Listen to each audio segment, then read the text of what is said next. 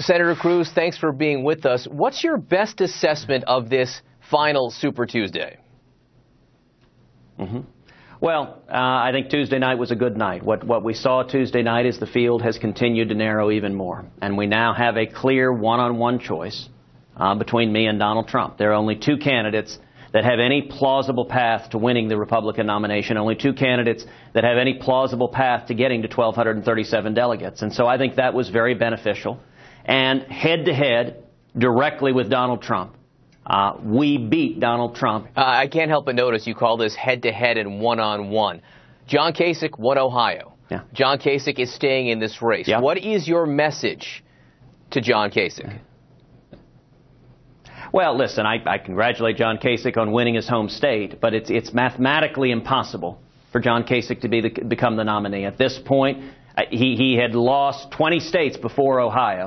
Mathematically impossible for him to go forward. And so if you actually want to defeat Donald Trump, there's only one campaign that has done so over and over and over again. 9 different times all over the country we have beaten Donald Trump, all the way from Alaska to the other side to Maine and states all in between. Your message to Governor Kasich is get out.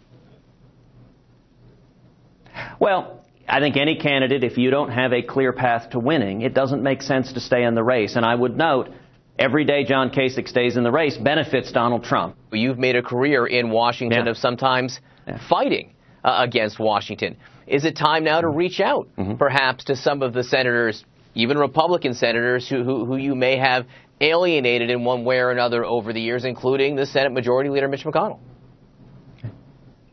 You know, we are welcoming support from across the Republican Party. We have seen Republicans coming together and unifying. The past week, Carly Fiorina endorsed our campaign. We saw Mark Levin endorse our campaign. We saw Senator Mike Lee endorse our campaign.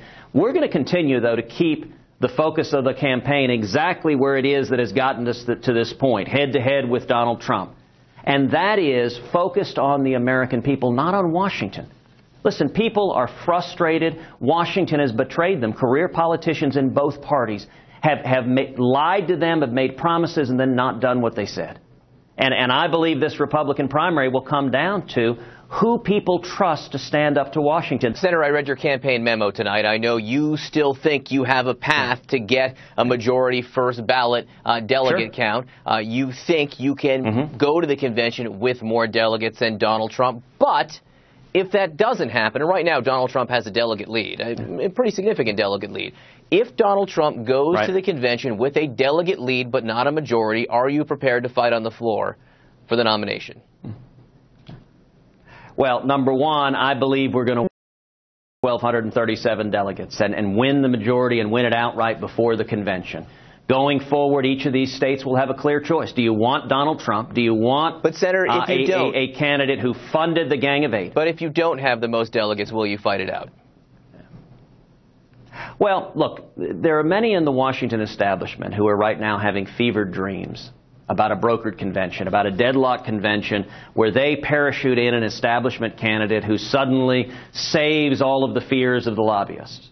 I think that would be an absolute disaster. I think the people would quite rightly revolt.